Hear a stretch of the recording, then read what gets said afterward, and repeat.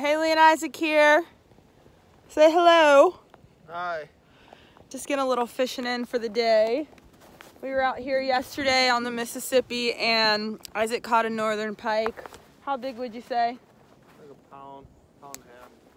Pound. And I caught a northern today. That was probably 2 pounds. 2.5. It's just a beautiful day. What do you have to say to the people? I don't have crap. He doesn't have much to say today. Well, we'll keep you. Trying to catch smallmouth bass, but I don't know. We don't know what we're doing. We saw a dead one, so we know they're around. So it's, Yeah, they're close. that's what we're doing. They're close. We're just not close enough quite yet, ladies and gentlemen. We'll keep you updated how things go. Stay tuned. We're just gonna do a little bit of Q&A today. Ask Isaac a few questions. So how was your day fishing today? It was all right. We got out here and we Haley landed a nice northern. Don't really know what we're doing. Trying to catch some smallmouth in the Mississippi. This is the second location we tried, going up and down the bank. I think it was just a little too shallow. We couldn't really get deep enough. We don't have waders, so nothing here. But it was fun to get out. Beautiful day. Can't ask for much more. Nice. So what have you and Haley been doing to keep busy during COVID? We have been lifting weights. Yeah. Woo! Because it keeps us sane. Mm-hmm. Getting outside. Mm-hmm. And trying to hang out with people that are willing to hang out. Have you had success with that? Not much, but a little bit. Why do you think that is? Because I think people are scared. And which maybe there's a little, warrants a little bit, but I think people are being soft, honestly. Yeah. But hey, you know, it's not me to judge, but yeah, the outdoors and lifting weights and pushing yourself. Besides that, not a whole lot. Are you looking forward to 2021? Yeah, 2020 was a great year. You know, Why so? Everyone wants to rip on 2020, and I get it, but I got married. Woo! We got married, so that was great. Had a blast celebrating that with people that were able to come. Went to Alaska. Wow. Saw some bears, saw some moose, Colorado. What'd you do in Alaska? We went halibut fishing and salmon fishing. We should post some of those pictures and videos. Yeah, we should.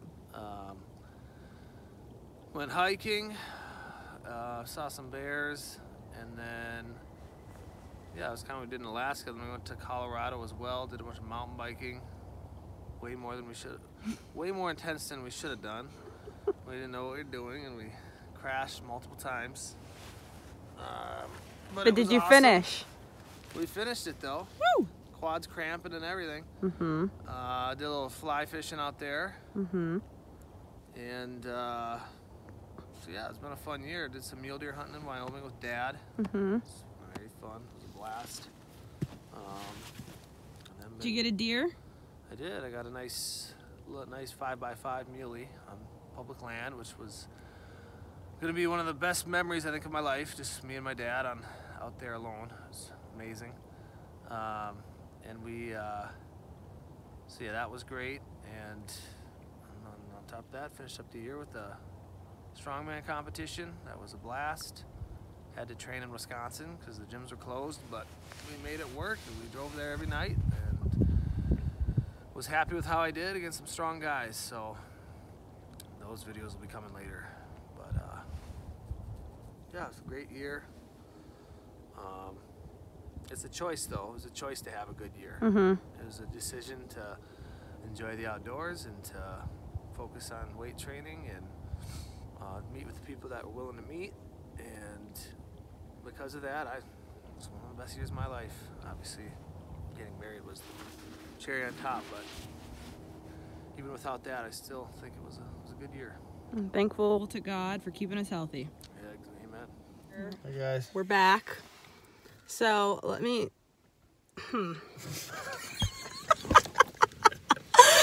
Let me tell you what my lovely husband did today, this morning. So we were heading out, going fishing this morning, and he was really hungry, so we decided to stop at McDonald's. He decided to stop at McDonald's. So he gets 2 breakfast burritos and decides to get a packet of hot sauce. And he's eating these burritos and he's driving at the same time, which that's fine.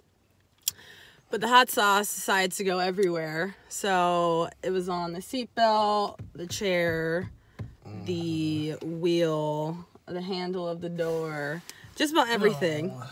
So I thought he cleaned it up. So long story short, he gets out, he's going fishing. I have to move the car. So I'm moving the car, I get back in. And as you see, I have white overalls on. And I look down and there is hot sauce everywhere. How is that even possible? There was like hardly any spill. No, there wasn't. It must have been all over the seatbelt. I'm not making this up. So, is anyone else husband, are they super messy, or is it just mine? We love you. Love you. Tell me it's not just mine. Let me know below, guys.